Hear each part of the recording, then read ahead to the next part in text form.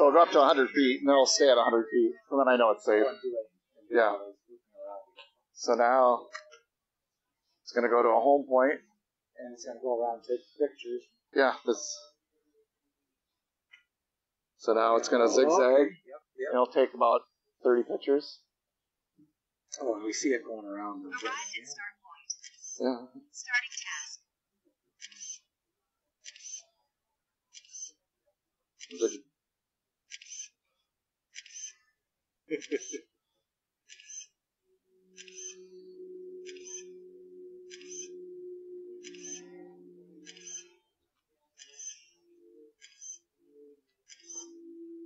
Then you can go to the map view. Sure. So now it's done. Now it's going to go to the next section. Moving to start point.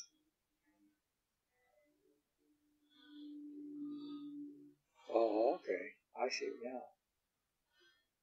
Arrived at start point. Starting task. Because it's got to get all those angles. Yep. And then I'll... And it puts that all together. So. Yep.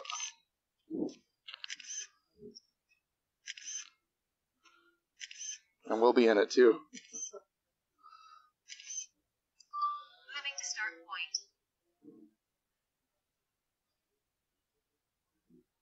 That's why I wanted to make sure it was higher. Degrees But it has sensors. I just don't want to test them. Right.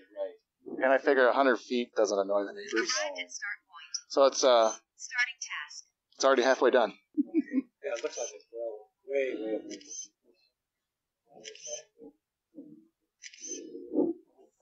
So that anytime you can see where it is. But it's going through its road. Moving to start point.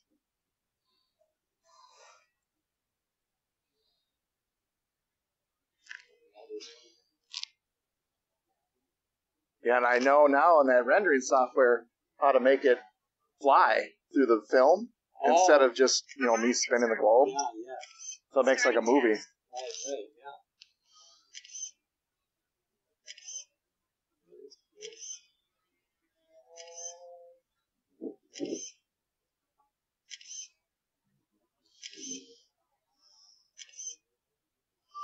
Moving to start point.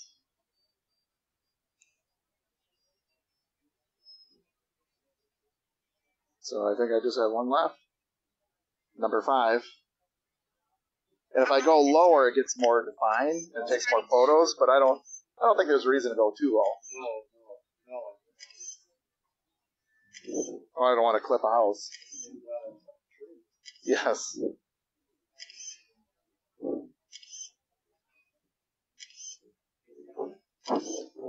And I'll come back home. Return to home.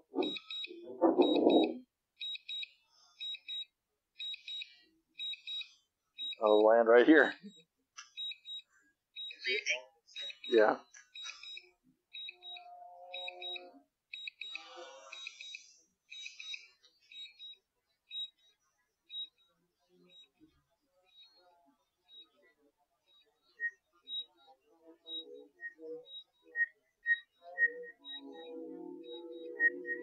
So it was pre-programmed. So all I had to do was just supervise. But on the map,